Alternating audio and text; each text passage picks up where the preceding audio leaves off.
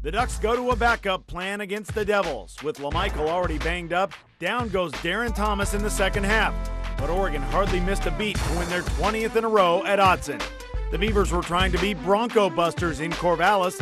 Mendenhall's Cougars were in town, and they were living the life of Riley, as the BYU signal caller had a field day, and the Cougars fed off OSU miscues. In the Palouse, the Cougars hoped to measure up to the Stanford standard, but the Cardinal was having none of it as it rolled to a school record. On Montlake, the price was right. Over and over and over again, as the Huskies stayed undefeated in the Pac-12. USC made themselves at home in Cal's home away from home on Thursday night, and the Utes headed for the Big East and headed home with a win. Don't look now, but the Quack Mamba madness is spreading, and things are beyond chippy. Hey, will you shut up? On this edition of Inside the Pac, right now.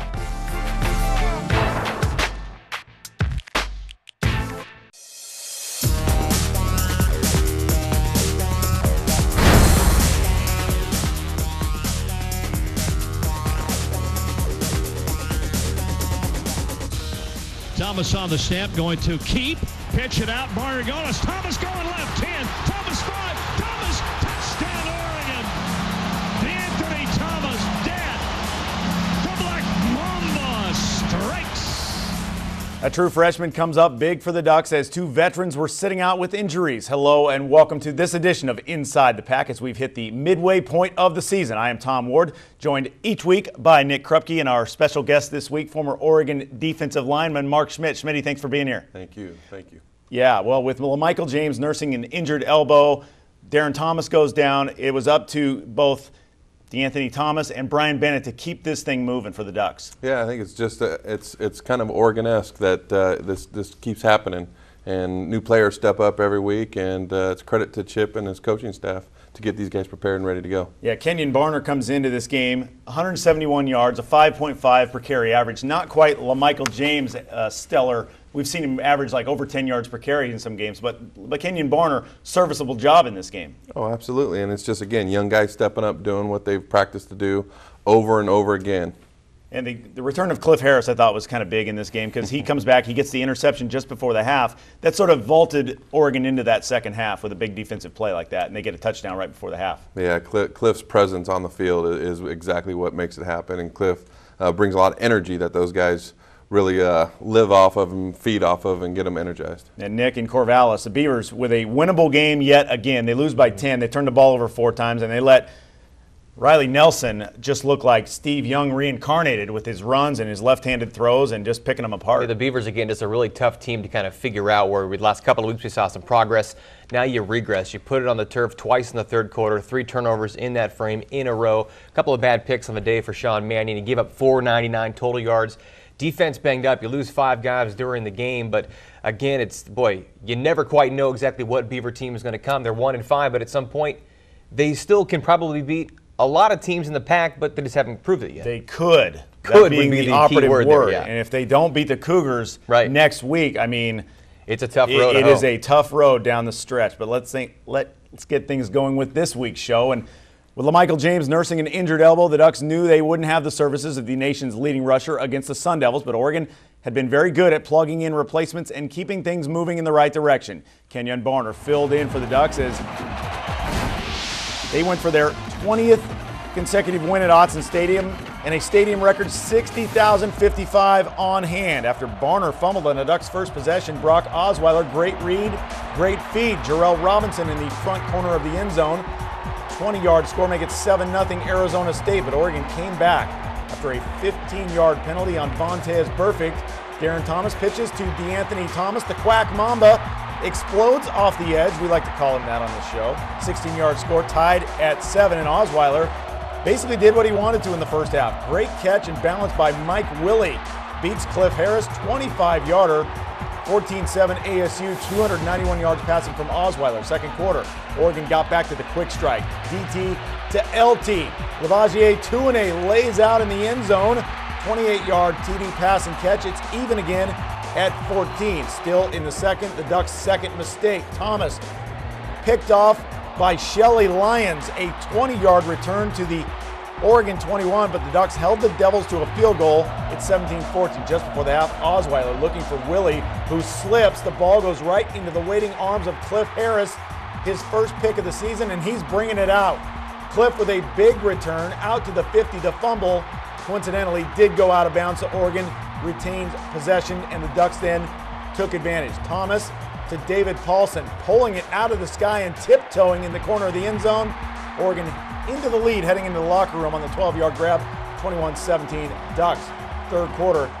And Duck fans saying, oh, not again. A week after LaMike went down, Darren Thomas gets injured, eerily similar to Dennis Dixon's injury in 2007, same part of the field. He eventually jogged off and went to the locker room with an apparent knee injury, and it looked stiff. He was done for the night.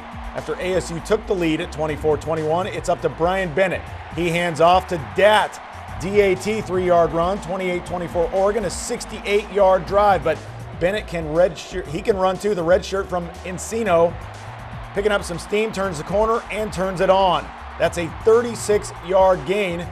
He's looking good. Then Barner got the payoff. He strolls in from 7 yards out. The drive, 1 minute and 5 seconds and 88 yards is 35-24. Now, DT did walk back onto the field in a knee brace, apparently wanted to come back in, but Chip said no way. Ducks' 7th straight win over ASU, 15th in a row in the conference, as the D allowed just 10 points in that second half. 41-27, the Ducks go to 5-1 in the first half of the season. Before he left, Darren Thomas threw for a touchdown in his 19th straight game. He has started, every game he has started, 536 total yards. 327 of those rushing for the Ducks, 269 in that second half. Career highs for Barner, 171 on 31 carries, 73 yards on the ground for DeAnthony, another 65 by Bennett. Game high 203 all-purpose for DeAnthony. And afterward, Darren Thomas said he could have come back. You don't need him when you're up by a couple of scores, and says that he would like to, probably will be available for Colorado, but not sure if they necessarily need him either. Yeah, certainly not. Mark, all the talk after this game was about the offense and the replacements, but let's not forget the defense in this game. 10 points in the second half and really started to put the clamps down on Brock Osweiler, who can sling it around. Yeah, I think this platooning is really working for Oregon. It's really letting these guys come out fresh in the second half and doing a good job and getting better and stronger as the game goes along. Yeah, and as we saw the second half move along, John Boyette here on 3rd and 2 with a nice breakup. Oh, the kid's he's a ball hawk. Whatever he does, however he does, it's full speed, and he sets that tone in the back. He's bringing it. He's been doing that for 2.5 years now, and then DeWitt Stuckey happens. He almost gets a pick right there, and then the next play we see, delayed blitz. Great call from Nick Aliotti and his defensive staff here, getting pressure on a quarterback. If you let him sit back there, he's going to pick you apart. And then more problems for Osweiler as Deion Jordan here just off the edge. That's just pure speed. Just doing a phenomenal job of playing that outside position, that hybrid position for the defense for the Ducks. And Osweiler having to shake it off there a little bit. I mean, it was, I think, obvious as the game went along that they were starting to take him out of his rhythm a little bit. Yeah, absolutely. And I think it was obvious that it also showed that that freshness, and that these guys kept bringing it every down, every play, and kept coming with the emotion and having the fresh legs with the platooning that they do. All right, now the Ducks have to head out on the road to Colorado next week. We'll see how they do. And coming off their first win of the season, the Beavers would have liked nothing more than to close out a very disappointing first half of the season with win number 2. The Beavers' last non-conference home game, hosting 4-2 BYU and former Oregon State safety Bronco Mendenhall in the house. He's now the head coach of Brigham Young, played under Dave Craigthorpe, and was the defensive coordinator under Jerry Pettibone. The former coach presented the game ball. First possession of the game for BYU, Michael Elisa. This guy's a load.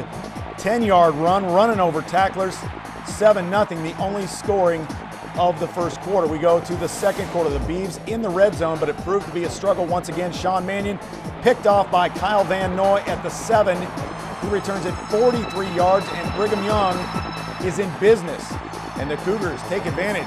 Riley Nelson, the pitch to J.J. DeLuigi. No Mario needed on this day, makes it 14-zip for the road team. The next Beaver drive saw a lot of Marcus Wheaton. Mannion hits him for 3 first downs of 16 yards or more. This one 26 yards down to the BYU 4. And 2 plays later, Mannion just goes with the pile on the quarterback sneak as he rolls over and in. Beavers on the board, down 14-7. Then the defense struck with the game's first big play. Riley Nelson out of shotgun to throw, gets it out and it's picked off! Jordan Poyer down the left sideline. 25-20, 15-10, 5. Touchdown, Beavers! Mike Park from the Beaver Sports Network. Jordan Poyer with his Pac-12 leading third interception of the year, makes it 14 all at the half. Third quarter, Riley Nelson, match game. 12 yards to Cody Hoffman. BYU back in front, 21-14. Hoffman had a huge day. The Beavers had 3 turnovers on 3 straight possessions in the third, an interception and 2 fumbles, including Malcolm Agnew, who made his return from the bad hamstring, but only this Colby Prince miscue led to points. They got off light. A BYU field goal made it 24-14, but Mannion and the Beavs battled back. We hadn't seen much yet from Brandon Cooks, but the speedy freshman hauls in a 59-yard laser from Mannion, his first career score. 24-21, BYU after 3. Early in the fourth, BYU begins to pull away. Riley Nelson to J.D. Falsley, 2-yard score, 31-21. This from a team that averages just 18 points a game. And after Trevor Romaine missed his second field goal of the game, a 48-yarder, the Cougs put it on ice. Nelson, play action to Kanika Friel, 8 yards, and yet another deflating loss for the Oregon State program. 38-28. The Beavers finished the first half of the season 1-5. Mannion with the 2 picks, but he reached 300 yards passing, so make that 5 straight with 200 or more. They'd love to get some consistency again in that run game. Agnew was back with just 10 carries, 49 yards, and a fumble. Wheaton, his best game of the year, 8 catches, 104 yards, while Cooks, 3 catches for 90, his best game so far as a Beaver. But Riley Nelson did do it all. The BYU quarterback led a 282-yard ground attack with 87 of his own rushing yards. The Beavers just 59 net yards as a team. Nelson did whatever he pleased. The guy who entered the season as the backup finished 17 of 27 for 217. That play action and the scrambles. Love when the quarterback does this right into the teeth of your defense, loses his lid, barks back at Ryan Murphy on that first scoring drive. And boy, Nelson pulled it down 12 times at more than 7 yards per clip. And it was big on some third downs too. The Cougars 11 of 14 on third down, going for 20 yards on the third down in the opening drive of the game, then in the lead for good here in the opening drive of that third quarter. They made some turnovers, 3 of them, but Nelson got things right in the red zone. 6 of 6, only 1 field goal. The Cougars average only 116 yards on the ground. Through their first 6 games, they certainly eclipsed that. 282 rushing, 499 total yards against that Oregon State defense where we've seen some stars, we've seen some problems, and they were really dinged up. 5 guys go down. You're looking at Castro Masaniai, who can eat up so much space. You lose him. Taylor Henry goes down. Cam Collins goes down. Lance Mitchell wasn't completely healthy either. Fedi Unga goes down in this game, which certainly allowed BYU to kind of do whatever they wanted. But Oregon State, again, just trying to find the right mix of things offensively and defensively to get things right. Yeah, Masaniai going down. I think we were starting to see Oregon State do some things up front, but other than Masaniai, Oregon State really has no space-eating type defensive lineman up front, and that was kind of a big blow to the Beavers' hopes in this game. In front of a record crowd of 60,055, Oregon won its 20th straight game at Autzen. Still to come on ITP. More from Oregon as the Ducks had to put the game in the hands of a couple of capable backups. He drove the ball way easier than me when I seen him driving the ball. He had two drives that went straight down the field and did a great job managing the game. And I think he's showing good, positive things. Plus, it was a chance for the Cougs to see how far they've come and how far they have still to go, taking on Stanford. And as always, lots more Beavers, Ducks, and the rest of the Pac-12 online all the time at our website, InsideThePac.com. We're back after this.